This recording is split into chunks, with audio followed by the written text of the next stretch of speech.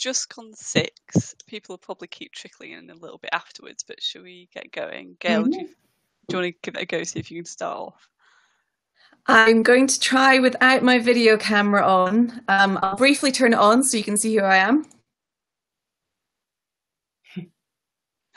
But it's awful tonight, so I'm going to keep my camera off, and my colleagues are going to do more of the talking. So I'm Gail Chapman. I'm the Public Programmes Officer. I usually do quite a little bit of an intro, but I'm going to hand over. We have along the bottom Larry Jones, our Senior Curator, Liz, and our 3 stars of the show, Dr Wray. And before I make you all start complaining about how broken up my voice is,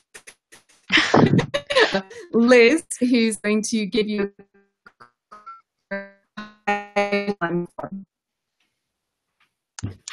Thank you, Gail.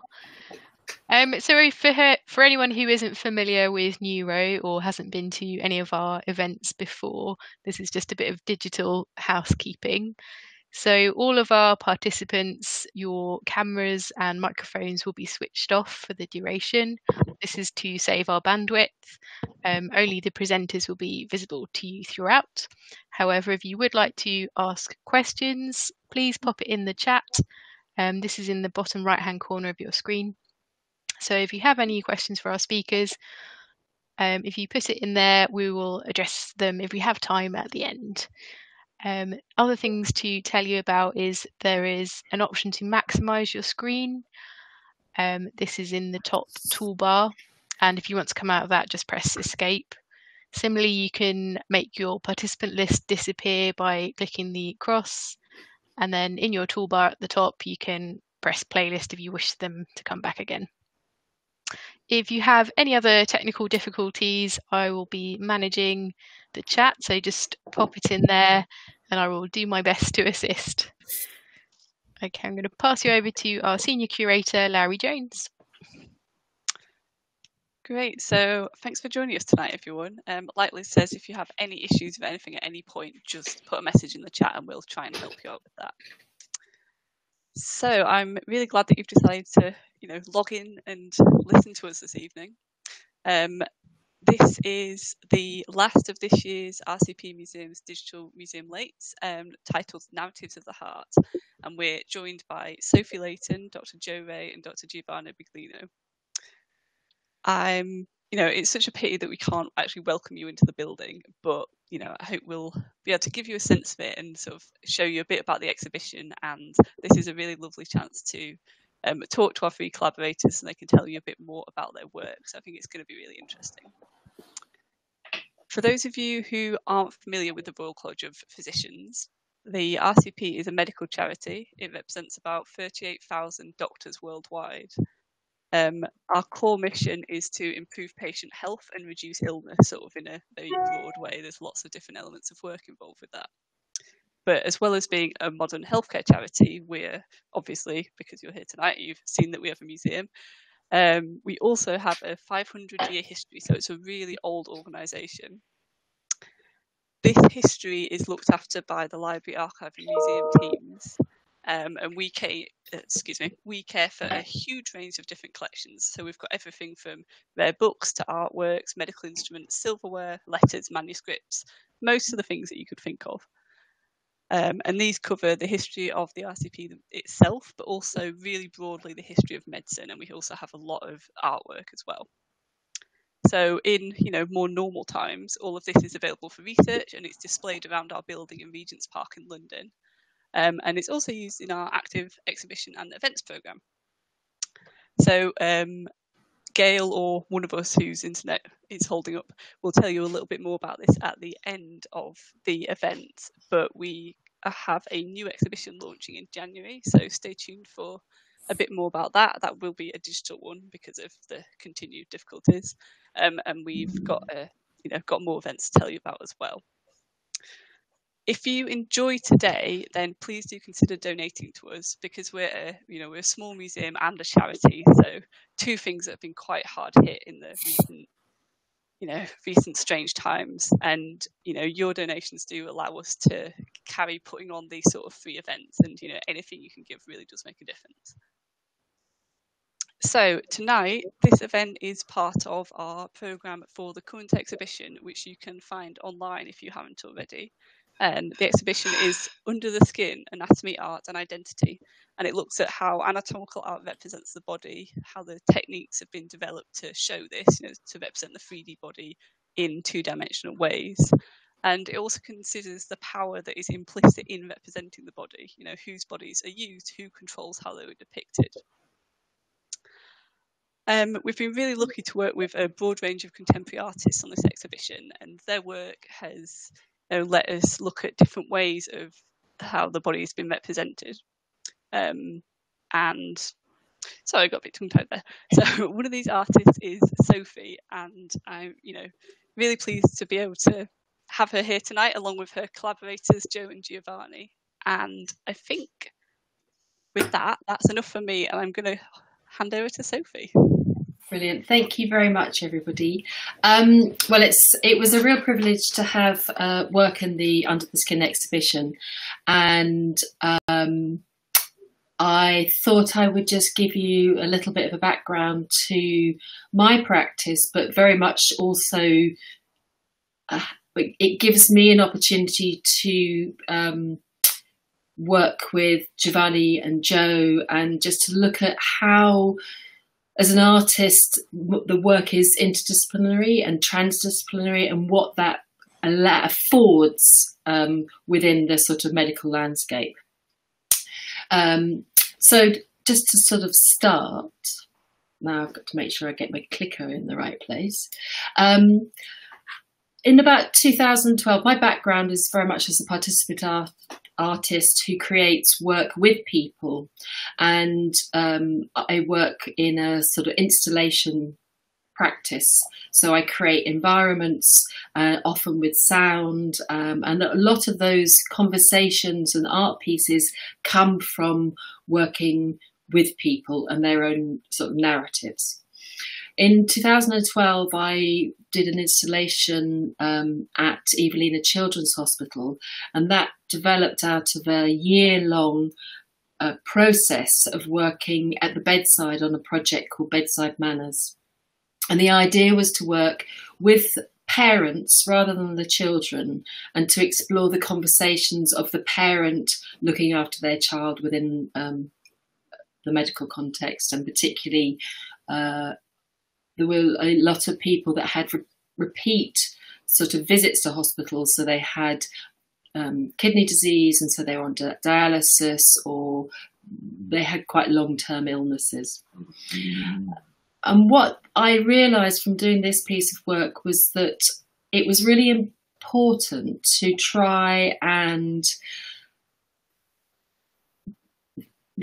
although the piece was really successful and it met its objectives of working with parents and children and finding a different narrative within that landscape, my work was sort of marginalised as some people would consider it sort of art therapy, or it would be something that you did with the parents and the patients, but you weren't considering the whole sort of medical landscape. And I was lucky enough then to apply for a Wellcome Trust Small Arts Award. And out of that, I was given the opportunity to go and start doing a piece of work at Great Ormond Street, which was called Under the Microscope. Under the Microscope sort of very much started, it was around rare disease, and the conversations around disease, but it was also about looking at how, and as an artist, I could work with the researchers and the clinicians and bring them into the conversation of making the artwork. And I met Giovanni and I met Joe, and we started looking at how I could begin to sort of work with their young people with congenital heart disease, and how I could sort of find my way into the practice around that. One of the things that I found extraordinary was this opportunity that Giovanni, and he'll introduce his work and his practice in a little while. Giovanni was able to show me what it's like to see and to hold your heart. And that for me was an extraordinary moment. And that sort of began to very much fashion the way that the whole project developed. As we set up a sort of workshop process working with young people, and we created sort of self-portraits, both in clay, and then also I worked with clinicians and explored like a body mapping exercise with different metaphors and narratives around the individual and the uniqueness of the individual. And particularly what we were doing within this piece of work was looking at the significance of the heart and how people respond to and think about their heart, and how that changed if you were working with somebody with a congenital heart condition as opposed to an artist or clinician who had an understanding obviously of the heart, but also had a very different relationship with the heart. So the sort of my work at Great Ormond Street was very much, it began exploring these sort of conversations, and then later became the piece of work, The Heart of the Matter, which I'll go on to talk about with Joe and Giovanni. For me, the ability to work in this way and to work with clinicians and scientists gave a much more dynamic and rich interface with my practice, with the patients and the participants, and it sort of has changed my whole practice and work. So that within the workshop, we explored these body mapping exercises. I would ask people to explore different sort of metaphors around colour. If you were an animal, what animal would you be? If you're a vegetable, what vegetable would you be? And then the young people sort of created these body maps that they took those narratives and turned them into an imagery and an image making, which sort of filled the whole outline. And I think both Joe and Giovanni will testify that what was really interesting about that is that we discovered that young people had a very clear understanding of their own medical conditions, and through working through an art practice, they were able to navigate and sort of explain their condition in a very different way. And some of the metaphors that came out of those workshops and through working actually on the ward at Great Ormond Street were quite extraordinary. So I was working with a mother with a young child who had quite a complicated heart condition known as hypoplastic left heart syndrome. And I gave her a 3D printed heart that Giovanni had created, and she held it in her hands and she said, "I feel like I'm holding snow in my hands." I also worked with a process called embossing, where people were able to emboss a heart and then to create this big sort of narrative panel that collected all of these different images together and narratives together. So over this process, I began to sort of build a metaphorical language around the heart that we explored. So this piece of work sort of initially was part of Under the Microscope at Great Ormond Street, and I worked with Giovanni on creating this medical table of 3D printed hearts, but also changed the scale of the heart. So in the piece, you see a bronze heart that's sort of suspended inside a bell jar. And that was also about exploring the preciousness of the heart and the scale of the heart and the weight of the heart. So this became part of the sort of narrative journey that we went on. What was really extraordinary was that halfway through my residency at Great Ormond Street, Giovanni said to me, "Sophie, we need to turn this into a project." And I sort of, And we'd been working particularly with a young man with quite a complex heart condition. And the young man had said to me and to Giovanni in a what sort of very small workshop, if I was going to make your heart for you, what would your heart look like? And he said, well, my heart's really complicated. It's a sort of patchwork and a puzzle that can't quite be put back together again. And it's like a Rubik's Cube. And I sort of it was one of those amazing eureka moments. And I remember emailing Giovanni and saying, oh my goodness, there's something really amazing about this. And Giovanni and I said, and it feels like the heart of the matter is that we are not just our medical condition, we are also an individual, and it's the uniqueness of the individual and the metaphors that the individual describes themselves as that is the essence of this project. And in response to that, Giovanni said, yes, and now we've got to do a much bigger project. And I was like, but I don't know what the work is, Giovanni. And he said, yeah, but I'm a scientist. And when you have a good idea, then you have to look for funding for it. And it was like, oh, as an artist, I sort of work out what I've got to do and then I look for money. And he said, no, we work in a very different way. And it was, so actually to be in dialogue.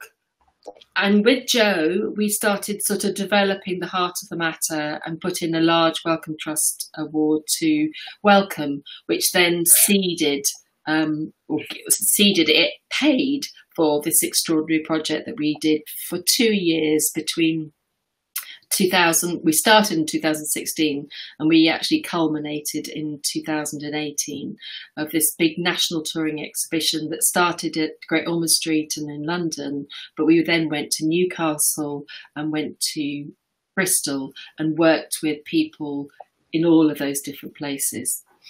And as an artist, what I was really interested in was allowing an audience that wouldn't normally sort of engage with the heart in this way to get an understanding of this extraordinary landscape and these extraordinary conversations that we've been having around this work. And part of the work and the piece that we showed at has been on display as part of the Under the Skin exhibition is this piece that we call The Bud. And The Bud came out of a workshop with participants, but a lot of the people talked about this collective narrative of the heart being like a sort of a bud or a tree. And through a process of looking at medical imagery and exploring different ways of representing this, and Giovanni was showing me this beautiful image of the heart with the aorta and the kidneys coming off it. And I said, well, that for me feels like it is the bud and it's the seed and it's this internal landscape that we don't normally see. And I'm actually going to pass over to Giovanni here if he's happy to take over, to explore what this image is, how it was created, and what your feeling is about that. This is a piece of artwork that sat in the exhibition. Sure. Thank you, Sophie. And good evening, everyone. Thank you to the Royal College for hosting us also and for having hosted the artwork, Sophie's artwork in the exhibition. It's difficult to start. I wouldn't know where to start. I could start from many different points. I will tell you a little bit about the bud and where it comes from. I am a biomedical engineer and now I've been working on modeling the heart in different ways, including with computers and 3D printing for about 10 years. And it was looking at these models that was the beginning of the work with Sophie, really. And not just the models, but where the models come from. So the models come from images, and patients, as part of their checkups and as part of their journey, as part of their the process of diagnosing their heart condition, their hearts are imaged with different techniques. And we acquire images and we acquire movies of their hearts. Now, what we can do today is to process these images and render them in 3 dimensions both in the computer, but also to print them in 3 dimensions, which is not only a very fascinating process, but it's something that is very valuable on different levels. So as part of the research that not just myself, but a whole team of engineers was doing and is doing at Great Ormond Street, and now also I work at the Bristol Heart Institute and in other centers, is the idea of exploring how these models can be used. They can be used to practice an operation. They can be used to teach cardiovascular anatomy. There's many different uses. And something that Joe and myself started already exploring was, can we use these models in the clinical encounter? Can we use these models to improve the communicative processes between patients, parents, and clinicians? And once we met with Sofie, we realized actually we can take this a step further. We can use these models with patients. We can explore them with them creatively even. And that not only is very interesting in itself in the moment when it happens, but it's also very useful for us, for our research, in the sense that it offers the opportunity to have conversations that otherwise we probably wouldn't have, and in a way that we probably still wouldn't have it, because it's held in a different way and it takes place in a different space than the hospital. And that is incredibly valuable. And that for me was really interesting in the sense of, I have to say, honestly understanding for the first time genuinely what it means to involve patients in research, which was enlightening. In terms of our work itself, Sofie and I worked together on looking at images, and it was, again, for me, a really interesting process to work with Sofie and to see how much she wanted to understand about the medicine and the science behind it. She has been scanned in the MRI. We have looked at her images together. We've printed her heart. So for me, it was a way to really explore together how we can use these tools effectively as in a very different way, not to make models for a study, not to make something that can be used to have a conversation with a patient, but something else. And so we looked at different images together, and we produced this 3D printed model. So we recreated the shape of what you see here. It's the heart, it's some vessels, it's the kidneys, and what you see running vertically is the aorta, so the largest blood vessel in our body. And we printed it hollow through a process that allows us to print one layer at a time a complex object. And this was done in collaboration with the Royal College of Art, where they have really fantastic facilities for 3D printing. And then Sofie took it a step further, and I will let her describe her choices, but it was really interesting to see how then this model and some of the models that she showed earlier as part of other installations were actually the same models that we used in studies with patients. So it was interesting to see how they became something else effectively, which was really, really interesting. From my perspective, I have to say that working in this way has completely changed the way in which I see potentially my role and of researchers like myself in using technology. I always saw technology as a tool and not an end. So as an engineer, I don't get excited by the making of the model, but it's what you can do with the model, how you can help a patient, how you can help a clinician. But to explore it in such a different way and explore it creatively has really opened a lot of doors. And something that I will mention in terms of the interdisciplinarity before passing back to Sofie is that this work for me stemmed from research and that I was doing, but also fed back into research. So we started working on articles that were written in a different way that I would have done before we started thinking about different projects. And I did importantly start to involve patients in the research that we do with Joe, that we do with Sofie, and that I do with clinical colleagues at the Bristol Heart Institute now. And all really happened because of the encounters that we had during the project that Sofie told you about, and the ideas that stemmed from not only from being involved in the process, but also I have to say from seeing the final exhibition. And I remember when, aside from the surprise and the beauty and the wonder of seeing it all coming together, it was really the sense of that being the beginning of something, not just being the end of a big project that we all loved working on. And that is still very much feeding back into my research. So if there is one thing that I want to highlight, is this sense of the research feeding back into this work, but also this work inspiring more research, which is something that I think is really, really important and really valuable. And I hand back to Sofie.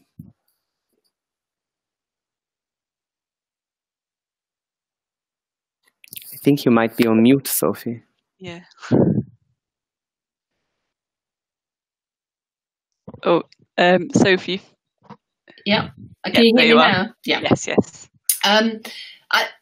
For me as well, Giovanni, it's completely changed my practice, this project, and it also has meant that I decided to go on to do a PhD and look at how I navigate this in a sort of different way. So and I think it's really important to also see the artist and the artist's process, not in everybody's case, but in a lot of people's case, as a research process in its own right. Whereas people sort of think there isn't a rigor to art, but there has to be a rigor, and there has to be a respect for the environment that you're working in. I was going to show a film, but I'm aware that we're going on, so I'm going to skip that and just give you a little bit more insight into, so this is the bud in the exhibition. It was 3D printed in a clear resin which enabled it to be lit, and because it was then put inside soil, the soil became part of a biosphere, so that the piece, it was like it was alive, and the moisture would drip. And so it was very interesting when it was situated at the Royal College of Physicians, that because the piece had never been up for more than 6 weeks per exhibition, and the Royal College of Physicians, your installation went on a lot longer, it's like we learned about the fact that the 3D modelling couldn't withstand that sort of length of exhibition, and it started to bend. So even within the way that you work as an artist, is you're constantly working out what your material forms are and your different things like that. And in the background here, we have a series of blueprints, and the blueprints are of, again, taking the line that is created from the 3D modelling, but or the model, the STL file, putting it into a drawing package, a Rhino modelling package, reversing it out and turning it into a line drawing. So I literally created a series of blueprints of some of the participants' hearts that became part of the sort of landscape of the heart that we were creating. And what was lovely is that we could also then give the outline of that work to a participant. So in this case, she drew her own sort of metaphors around the heart and created a poem, which I later sort of screen printed. But you can see that her heart model on my right, and on the left, you see the sort of outline drawing in blue. That was her sort of filling in of the gaps. And then you've got her medical language, but also within my heart, I see the depths of the sea, corals, jellyfish, curling seaweed, a kelp forest, a whole world, colourful, flowing and alive. I see movement, the beauty of its workings, and a deep sea landscape. So it's this sort of pulling of people's metaphors and narratives, and then I hold it within the artwork. Another piece that came out of this process, and this is a 3D printed house, and again referring back to the bronze heart that you saw in the first piece is this locket. And one young person said that her family was like, for her heart was about that sort of connection to her family, and her heart was held and suspended within the sort of family unit. And so I sort of represented that as an open heart and like a locket that we keep our family pictures inside. And then we 3D printed a house, and then it was lit underneath and created this sort of home is where the heart is sort of image. Also within my work, I've again taken the language, and I think it's really interesting that when you spend a lot of time in hospital, and when patients spend a lot of time in hospital, they become very comfortable with the medical terminology. So you talk about your hypoplastic left heart, you talk about all of these technical terms that most people wouldn't know, but when it's your reality, that becomes your landscape. So I sort of created artworks that actually use that as part of the sort of the world that people have to traverse. And so then this piece is actually printed onto silk, and it's printed onto Dupion silk, so it's got two tones to it, like that's two colours of the heart, and then it's the outline is created in velvet, so it's actually in relief, and it gives this sort of shimmering quality to it. Going back to the piece that started the whole project was this idea of the Rubik's Cube and the complication of the heart, and again, working with Giovanni, and then I also worked with a 3D modeler. We took this young person's heart and then sort of began to explore how it morphs into a Rubik's Cube. And so this was a sort of first iteration of the Rubik's Cube heart. And then the second iteration literally was a kinetic sculpture that would turn and had a motor in it. And what was really interesting about it was we timed it so that it wouldn't ever quite meet up, and there was a slight clunking sound.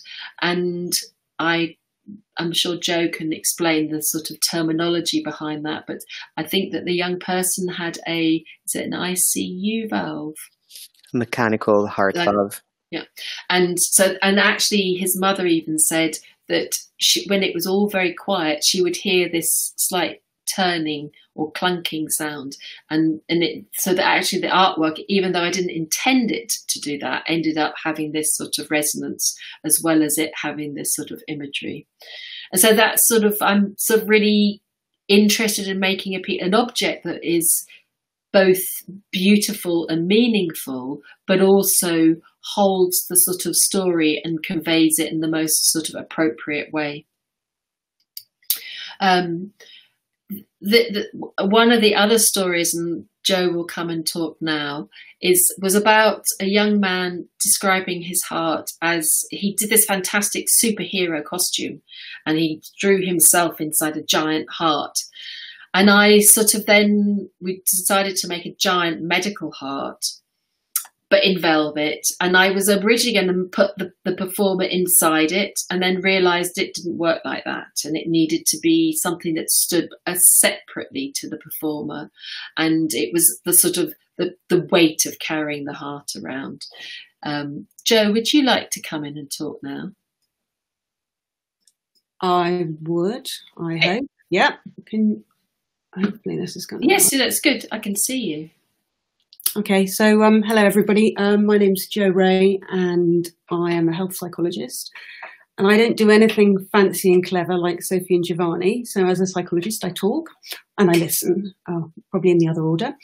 And I've worked with patients with congenital heart disease for a very long time, since the sort of late 80s. And I guess one of the things that sort of became very apparent to me working with children with congenital heart disease was that although the surgery was fantastic for many of them, and to all intents and purposes they were out there getting on with their lives, leading a normal life, there was actually quite a significant burden that they carried, and that probably most people think that when children with congenital heart disease have their surgery, you know, they're cured and that's it. Well, it isn't like that. And these patients really have lifelong medical follow-up. So for the rest of their lives, they will be, hospitals will be part of their lives.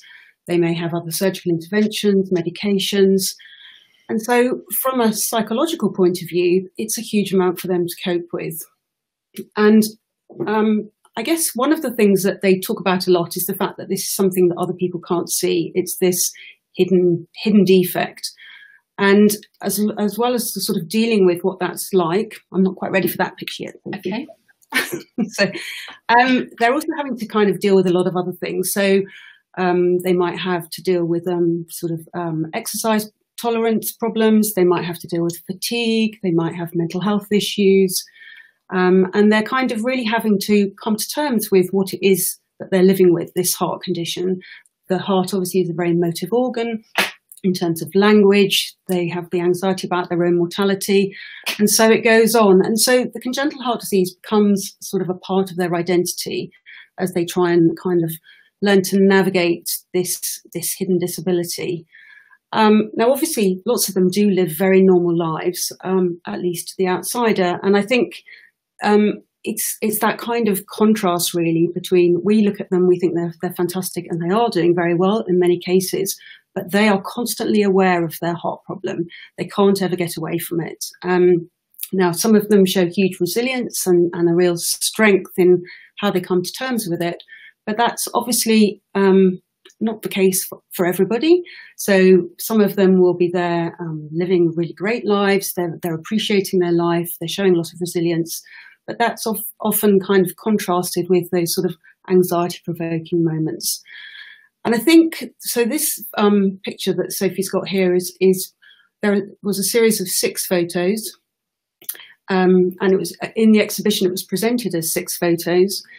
And what was quite interesting was that for the patients, they felt that these photos this was the piece that resonated most out of all of the exhibition pieces with how they felt. And it resonated with their own experiences. And they felt that it captured the burden of their condition, the fact that they were never detached from it. So the photographs showed this young man with this huge heart in different places. So the hospital, which is where he is there, and you can see he's sort of on his own in it, and they felt that kind of brought out the sense of isolation that they often feel.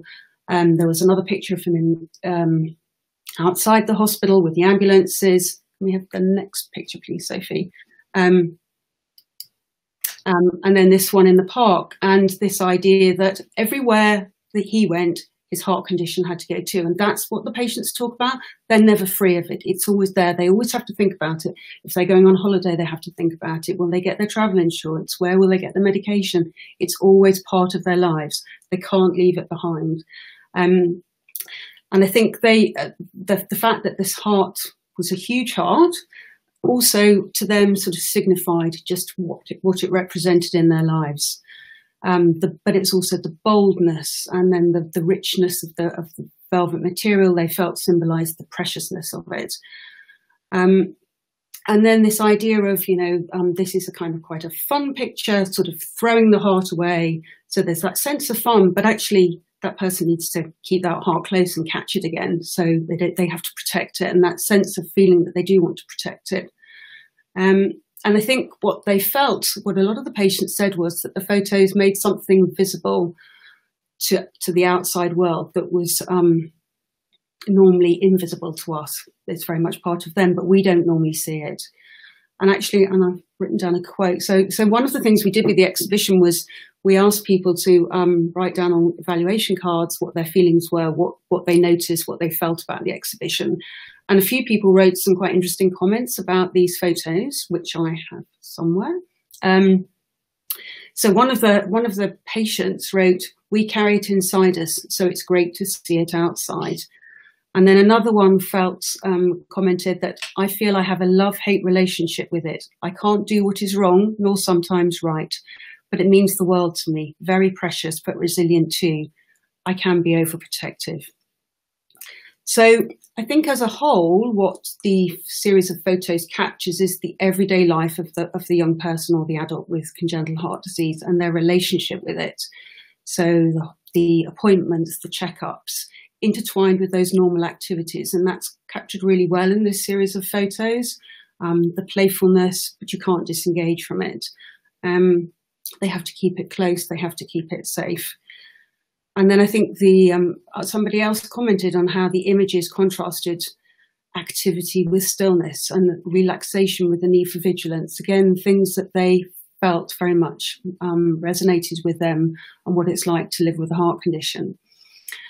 And then something else that the patients also commented on was they felt that the accessibility of the images and the story that they tell, it was the simplicity of something that's actually very complex, but they also felt that it would be helpful to help others understand something of their journey, sort of the isolation, the burden, but also their pride, the huge part it plays in their lives. And then just another quote. So one of the patients said, I think it'll help those without a heart condition understand, or at least allow them to empathise with those of us who suffer or have one. I think it'll be an eye-opener for many people and even help clinicians understand the emotional side better. And I guess what this exhibition has really helped people do is to kind of understand in a different way. It's allowed patients to communicate some of their real feelings about what it's like to live with a heart condition. It's allowed other people who don't know what that's like to experience it in a different way. And certainly for me as a psychologist, what's been great working with Sofie and Giovanni is finding a way to communicate those things and to kind of make them accessible. So years ago, it would be battling with just straightforward conversations and trying to help people tell their story. And this really enables us to do that. So back to you, Sofie. Thank you.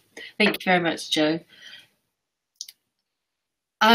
So I think just to summarise before we open up to sort of the possibility of having questions from the audience, if anybody's got any questions they'd like to ask, I'm just going to show you a very quick 1-minute film which gives you a sense of what the exhibition looked like, and then I'll just quickly summarise before the end.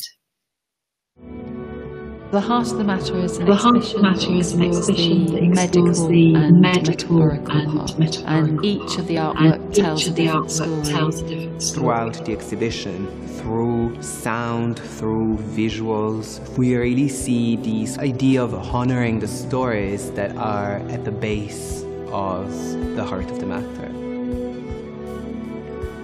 There's the medical room, the room that explores technology, and then the final room which explores the narrative. It's a beautiful reflection on the heart and on the human story that is behind all of this work.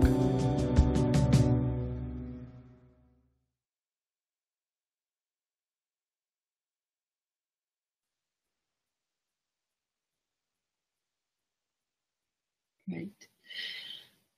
So, just to summarise, I think it's really lovely to have an opportunity to revisit the exhibition and to be in the space with Jo and Giovanni, just exploring a tiny bit of what the process and the sort of some of the ideas and the trajectory that came out of the project.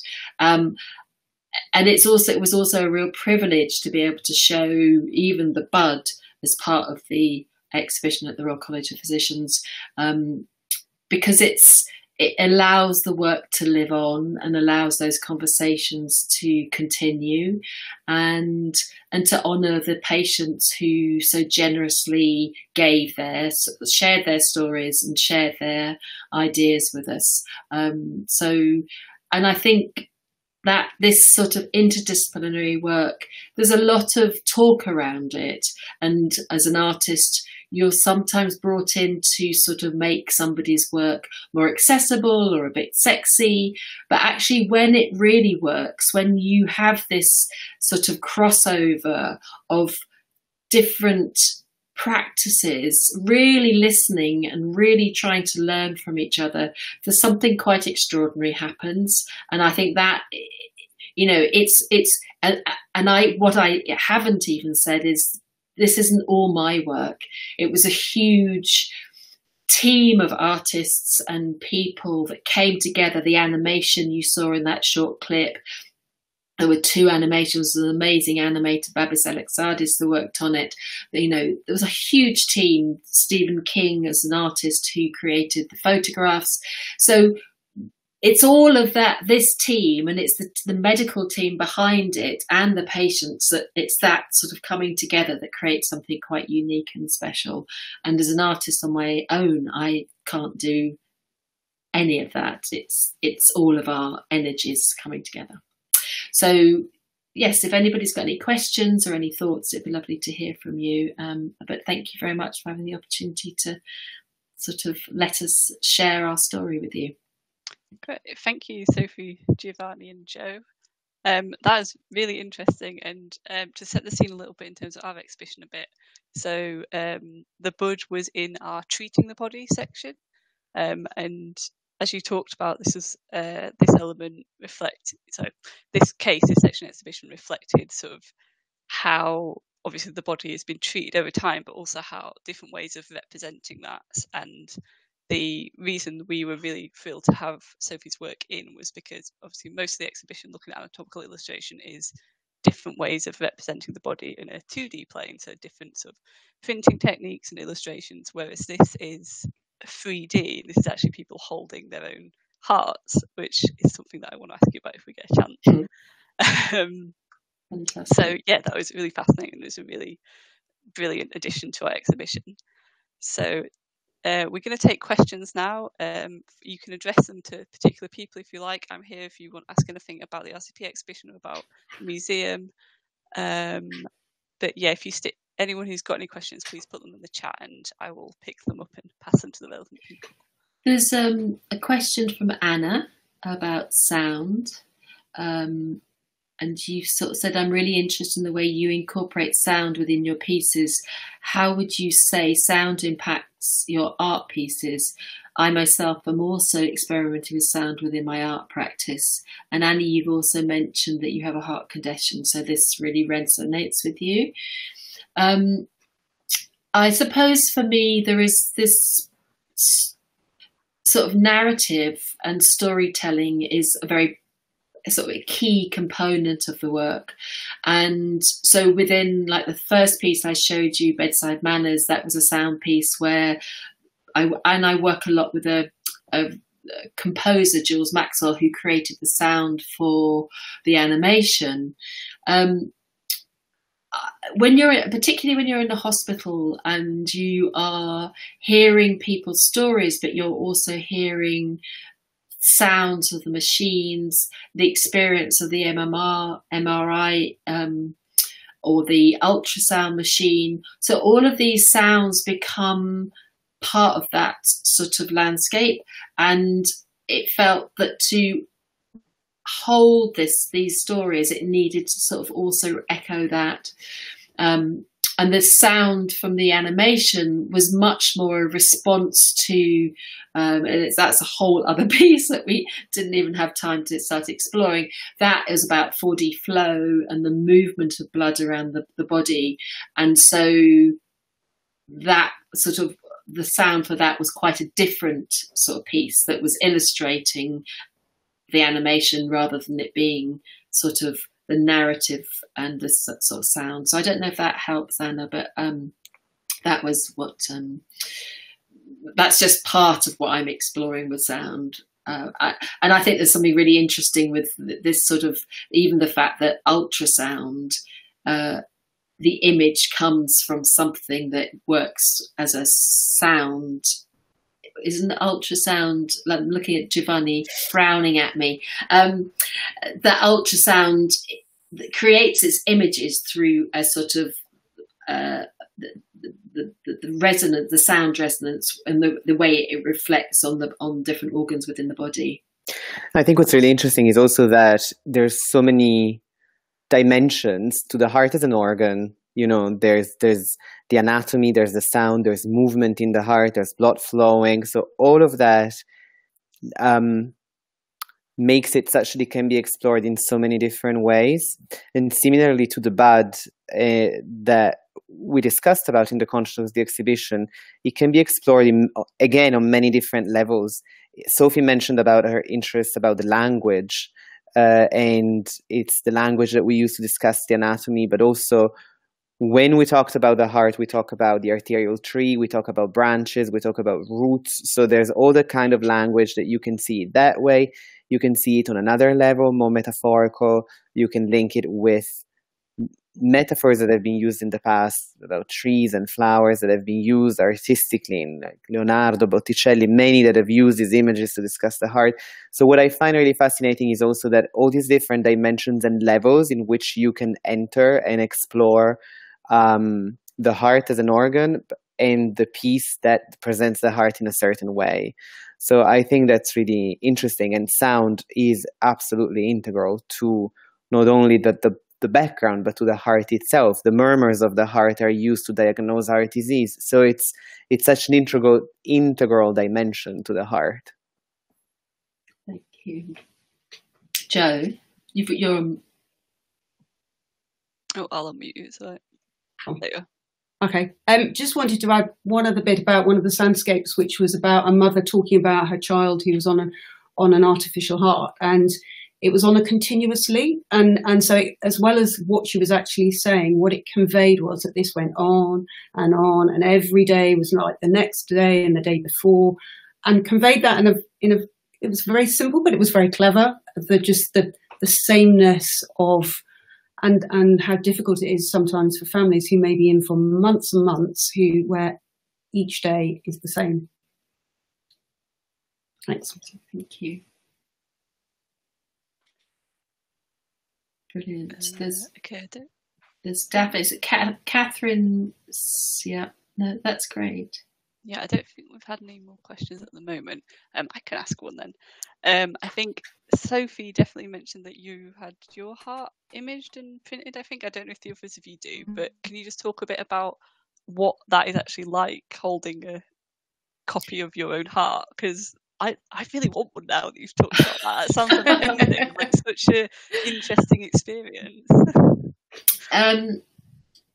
Well, excuse me. My reason for doing it was that I felt I needed to understand what the process was, but also what the patient experience of seeing your own heart must be like. And so I had an MRI done, and Giovanni printed this, and it was quite a strange moment. And he gave me this sort of cardboard box, and in this cardboard box was this quite enormous thing is there. It's like it was about, this sort of big. And I'm like, what, that fits in there? And it is quite an extraordinary feeling. And it's a this sort of making something that you feel your heart, and you feel your heart when you run, and you're aware of its presence, but not most of the time, but some of the time.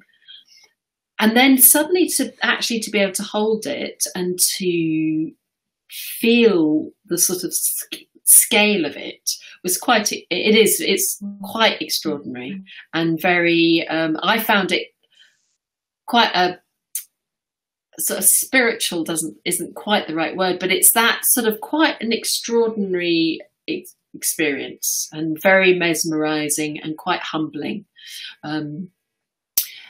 And I've actually now gone on to use that heart imagery in a number of different ways. I've created sort of artworks out of it, but I've also we've taken the line of it and it's sort of done a lot of work. And it feels like now that I have a sort of a legacy of this piece of work, which I can sort of work with.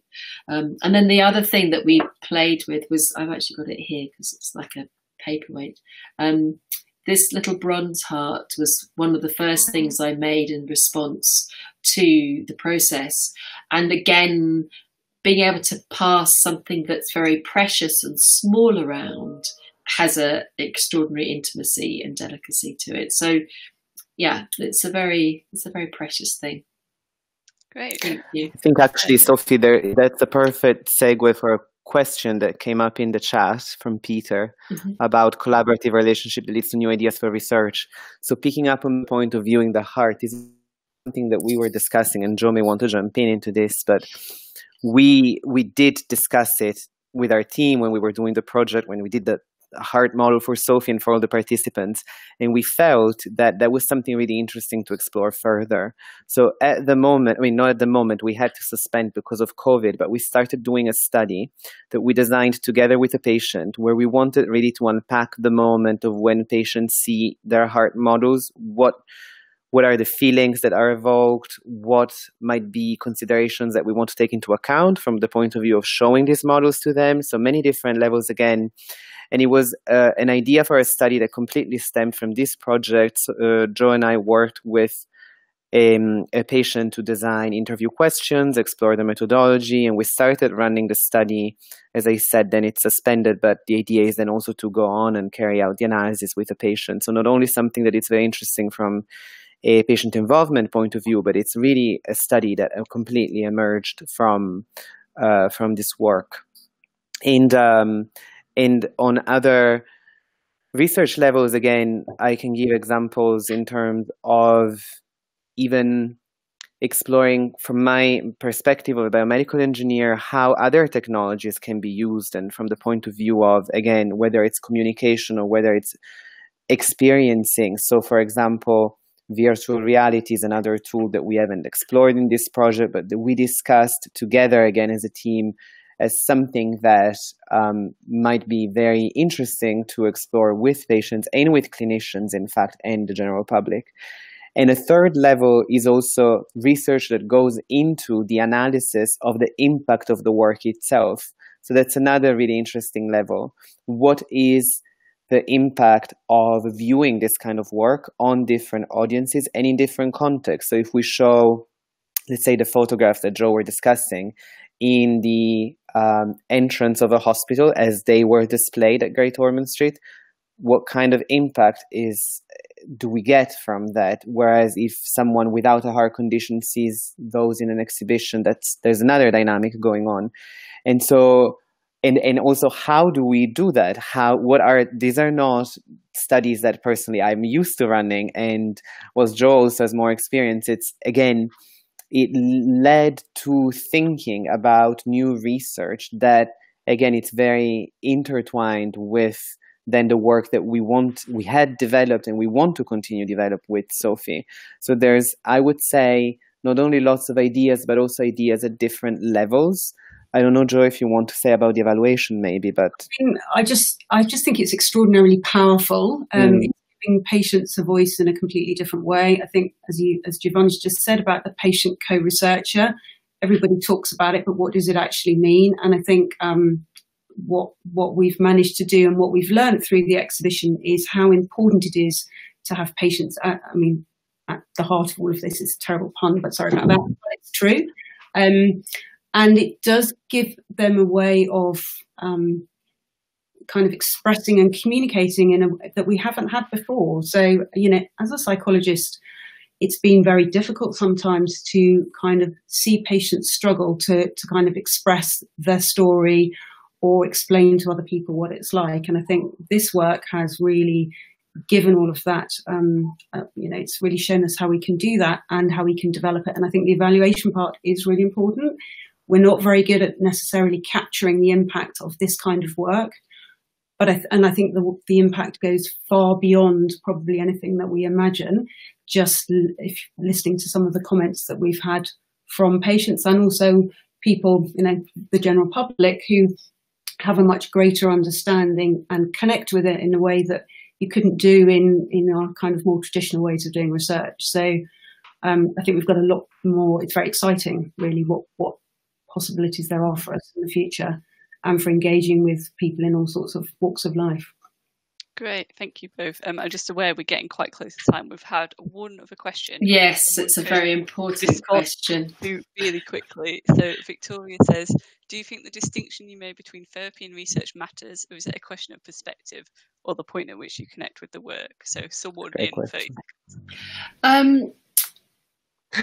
It's a big question. I think it's really important that it can have a therapeutic output and it works with the patients. But if it's only seen as therapy, then I don't think the clinicians and the scientists and the wider public see the value of the work. So I think it's important that it's seen as a research tool and as an artistic creative output that creates a different perspective. I don't know, Joe or Giovanni want to add to that. I would just say from the patient's point of view, I think if they thought it was therapy, there would be many people who wouldn't want to engage with it. But they get the therapy, huge benefits from participating and being part of it. But I think it would be very, yes, I do think there's a definite distinction, and it's important that we keep that distinction.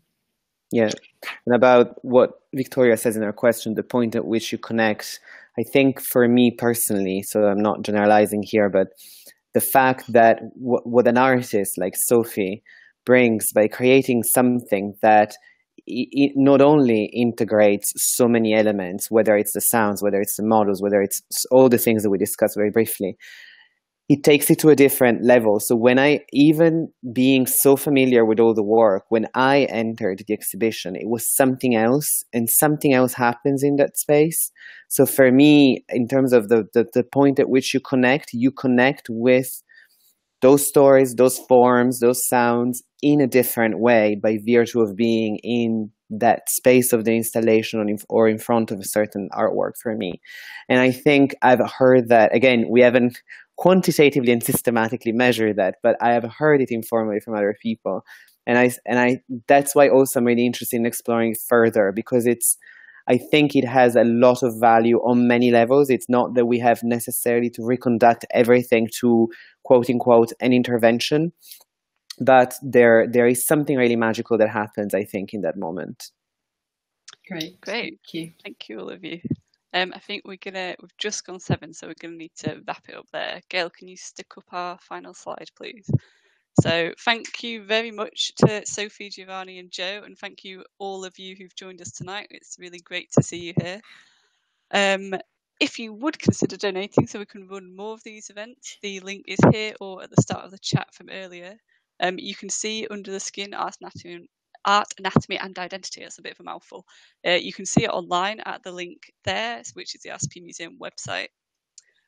We also have a really exciting new online exhibition going up from the 18th of January called RCP Unseen. And this is hidden and sort of previously untold stories and unseen objects from the museum collections that all of our staff have selected during lockdown. So we've been researching different stories, pulling out some of our favourite objects that we've never been able to show people before, and they'll all be online for you to have a look at. We will also be running an audience selection poll. Yes, that's the right word. In the week before that, so I think the week of the 13th or something of January, so the bit after Christmas when everyone goes back to work. If you keep an eye on our Twitter, you'll be able to select which object you would like to see in our exhibition out of there'll be a sort of tournament of a few for you to pick between. And we also have the launch of the new exhibition on the 20th of January. So we'll be doing another event like this where we have different members of staff talking about some of their favourite themes or favourite objects and why they've selected them. So that will be a chance for anyone who joins to ask any of the museum and archive and library team anything you've ever wanted to know about museums, archives and libraries and the exhibition. So I hope you will join us for that. And thank you again to our 3 collaborators and to you all for joining us. And I hope you all have a really lovely evening. Thank you very much. Thank you. Thank you very much. Thank you. Thanks, everyone. Bye.